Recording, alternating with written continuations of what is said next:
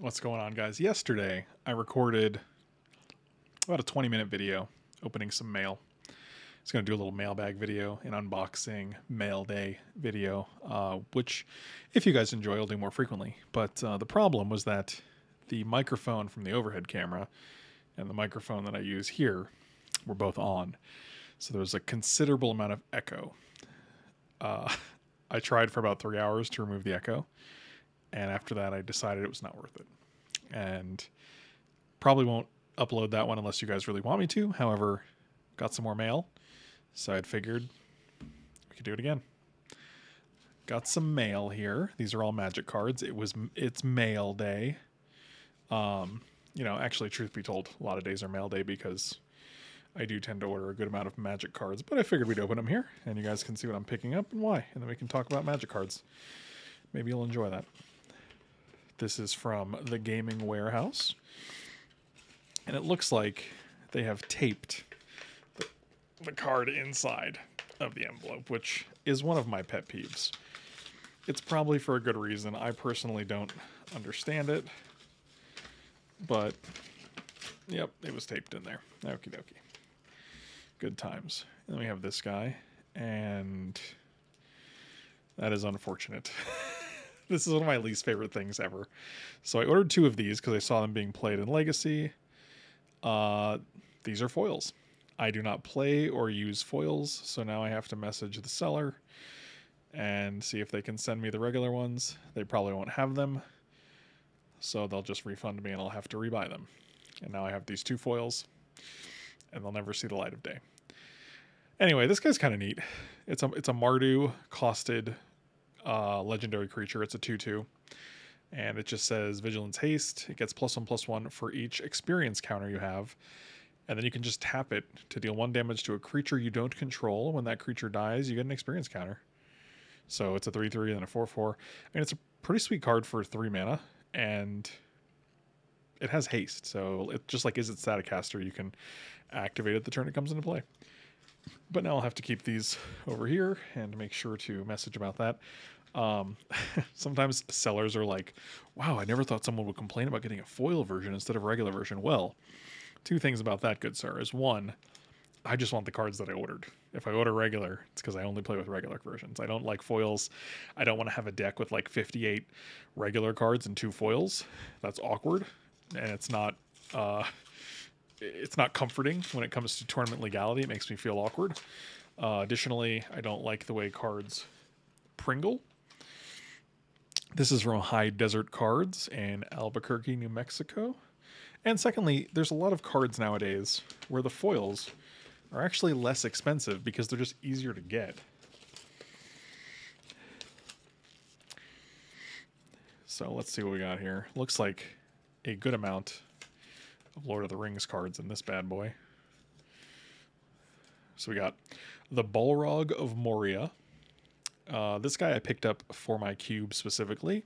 Not to say I will put him in the cube, but I do like having cards for the cube. So I'll pick this guy up. He was like $1 maybe. And I'll just put it in like a cube sideboard, a maybe cards section. And I think I have like 150 now. But it's things like Impulse that are not in the cube right now, but maybe I want to add them one day. Stuff like that. Anyway, this guy's an 8/8 for 7 with Trample and Haste. When it dies, you may exile it. When you do, each opponent exiles up to 1 creature that player controls. And then you can cycle it for 4, and when you cycle it, you get 2 treasure tokens. So basically, cycling this, draw a card, make 2 treasures for 4. Pretty decent. It's also a big fat idiot. Another Reprieve. Got some of these yesterday. This card's also amazing. I discussed how this is just almost better than Remand in a lot of ways because it doesn't counter the spell. Remand specifically says counter target spell. If a spell is countered this way, return it to that player's hand, right? This is specifically not countering a spell, so it gets around things like Cavern of Souls. It gets around creatures that can't be countered. You know, it gets around all that stuff, and you still get the same effect as Remand, returning the spell to the hand and drawing a card. Stern Scolding, another solid uncommon from this set. It reminds me a lot of Spell Snare. You know, Stern Scolding, Spell Snare, both alliteration of S's. So Very, very good. I picked up 5 of these as well. And usually I'll pick up, if a card seems good and like it's going to maybe find a home in my cube, I'll just pick up a 5th copy. And then 3 Stone of Eric's. Erich? Stone of Eric.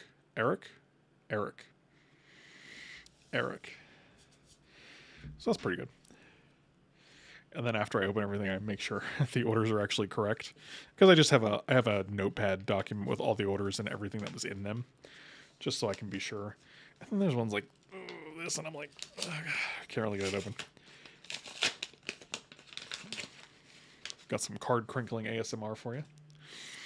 So this one we got 1 Battle of Bywater. Another interesting card. I pick up 3 of these, 2 for constructed decks and 1 for the cube. Destroy all creatures with power 3 or greater, then create a food token for each creature you control. 3 mana, not bad. If you get a bunch of small guys, a bunch of 2 and 1 and 2 power creatures, you just keep all your guys, kill all their guys, make a bunch of food. And then we have an Arwen, Mortal Queen. Another really solid card from this set. When it enters the battlefield, it gets an indestructible counter. So it's a 2/2 with indestructible, but then you can remove the indestructible counter. And then her, Arwen, and another creature each get +1/+1 and lifelink. So that's pretty good. And then, oh yeah, there's Stern Scolding. Not bad.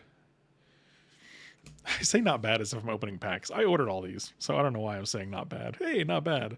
Oh, what a good random pack. No, I paid for these. I knew exactly what I was getting.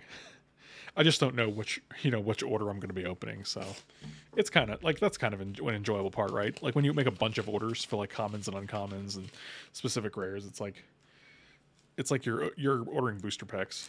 You never know what you're going to get in any given pack, but you know you wanted them all, which is the best part, right?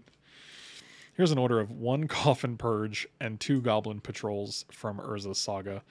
These are just for pre-modern. I've been really diving into pre-modern. I think it's a super cool idea. So hopefully in the near future I can play some. And me and Katie are moving to San Diego in 2024 around July, so I assume there's probably a pretty good Magic scene there, and maybe we can get some pre-modern going. If the format's still alive by then. Oh, this one is also taped in.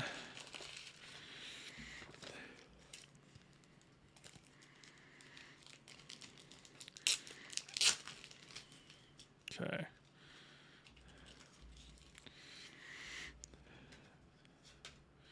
Oh, this one might just be 3 Call of the Ring.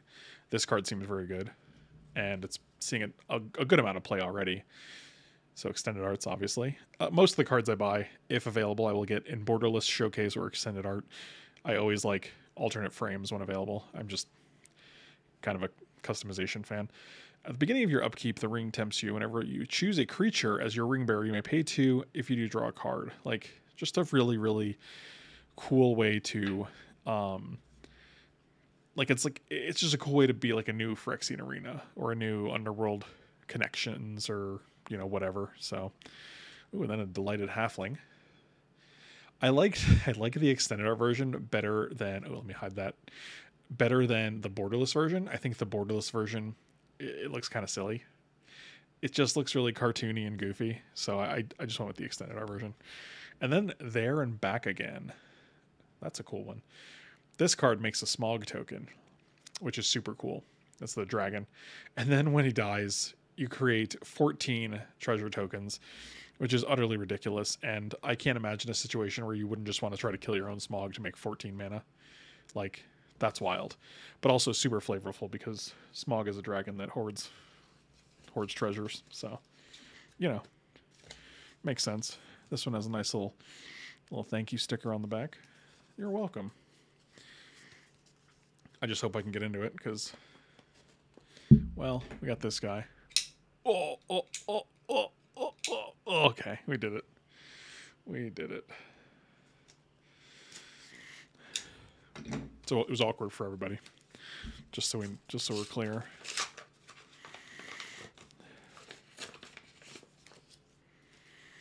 Oh, and I talked about this in the other video too, but I love shipping shields. These are my favorite alternative to top loaders. They're just super cool. It's just a little cardboard sleeve, so it's obviously biodegradable, and I don't feel bad about ordering cards and having to throw them out. 2 more reprieves. Got to pick up a playset, and also 1 more for the cube, as you may have noticed. This one is from, I don't know. Looks like North Carolina, though. Some sellers don't put their, like, name or company name on the outside. That's fine. I just use my initials when I send stuff. I'm like, FTL. Here you go. So, I mean, it's not... and there's no real reason behind it other than just save time. And I don't like writing in pencils. Another Delighted Halfling. This card's so good. I expect it to be 2 mana. Like, the fact that you can tap it for colorless and cast anything with it, or you can tap it for any color mana just to cast on a legendary spell, and the spell can't be countered. Now, legendary spell is a lot. Like, you can cast Planeswalkers, you can cast... what's the other one? Shoot. Like, the legendary sorceries and instants. You can cast creatures, artifacts. Like, there's tons of legendary spells that you can cast with this, and you still get the 1 colorless mana, so it's not like it can only fit into legendary heavy decks. And it's a 1/2. Come on. I mean, I think the funny thing is the worst part about this card is that it's a halfling citizen, which are 2 absolutely useless creature types. But still, I mean, like, that's funny. Like, it's funny that that's the worst part about this card. This is from Mindful Games. Oh, that's clever. That's a really clever name. It's Mindful. So, like, 2 words. But, like... you know, it's a play on mindful. You know, that's clever. I'm a fan. Oh, this looks like a beaut.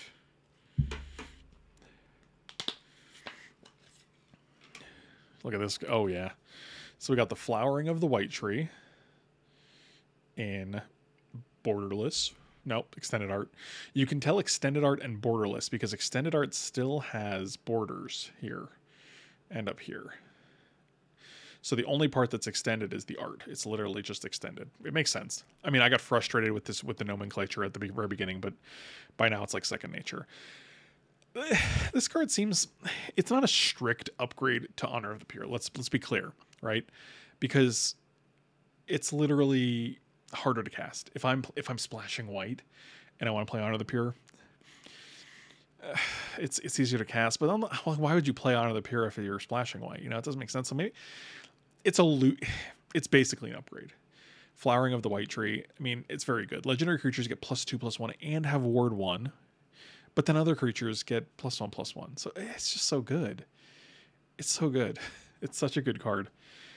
And I got 3 of these, 2 for constructed and 1 for the cube. And the best part about like cards like this is that it's legendary, but it doesn't matter for a cube, right? Like, it doesn't matter that it's legendary. Because it's a cube. It's a 1-of anyway. So you're never going to draw multiples.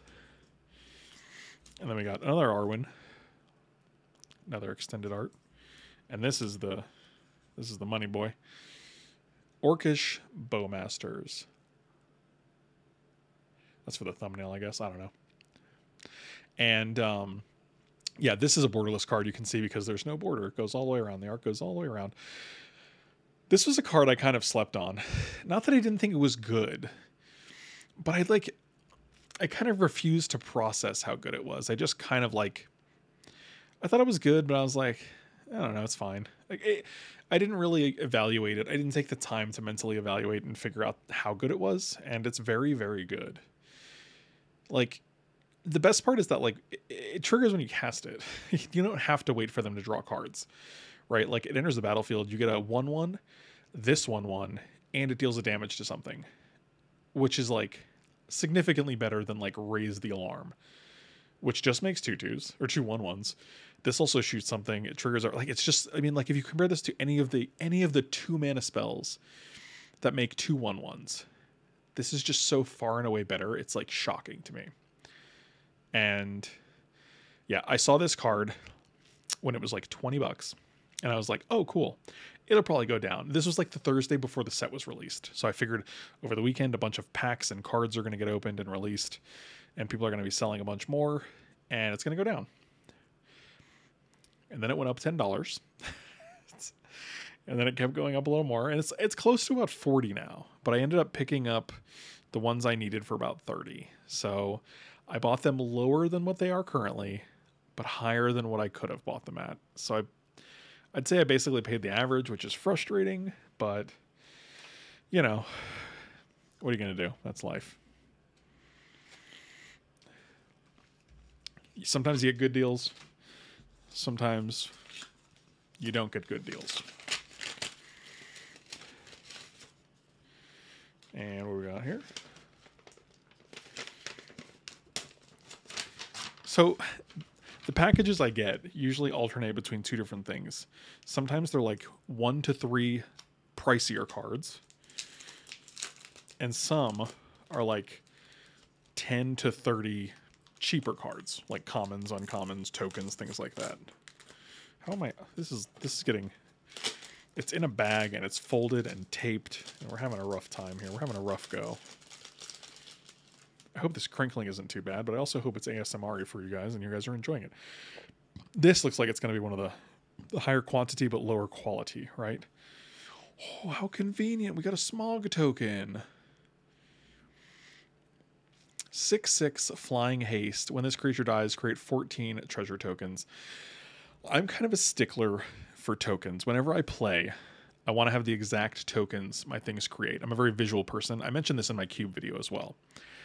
I will do whatever I can to get exact tokens of things that I create and represent them on the battlefield.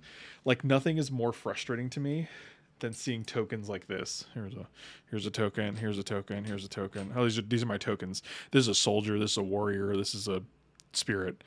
Okay, I'm going to attack.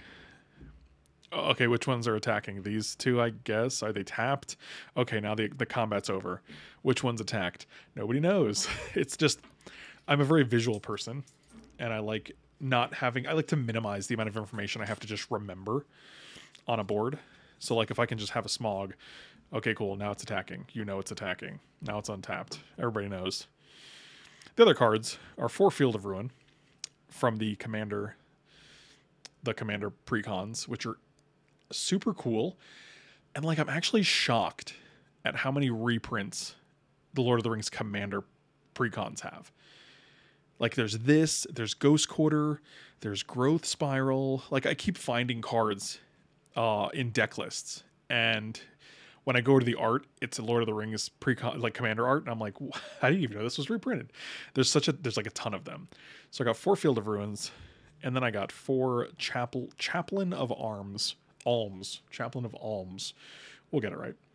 This is just a card I saw seeing play in some Pioneer decks, so I figured I'd pick it up. It's a 1/1 first strike ward 1 with Disturb 4. So a lot of things going on.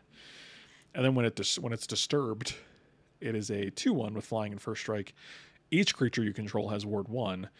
And if this is just put no graveyard exile, the typical disturbed text. But I mean, those just seem cool, so I picked them up. I saw them seeing play, and I was like, yeah, those are probably like a nickel each. Smog token is trying to stick around here. And this is the last package for today. I think this is also a very sad story. So I saw this card, if this is what I think it is. It's not. Never mind. eBay has this habit of telling you that something was delivered, and then it's not delivered. It like gets delivered the next day. So anyway,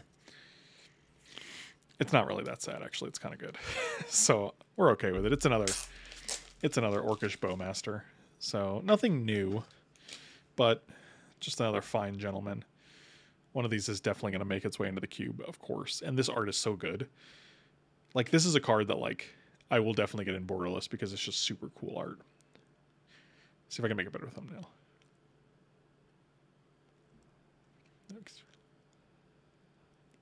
Those should work. We'll see if we can make any of those work. But yeah, so that was the mail day. Those are all the packages I received. And I hope you guys enjoyed this. Let me know what you think. Let me know if you'd like more insights into my mail and my packages and the cards that I order, and then we can talk about them. And I think this is a good vehicle to do that. So let me know what you guys think. Thank you guys so much for watching. Be sure to follow and subscribe. I'll see you next time, guys. Thanks so much.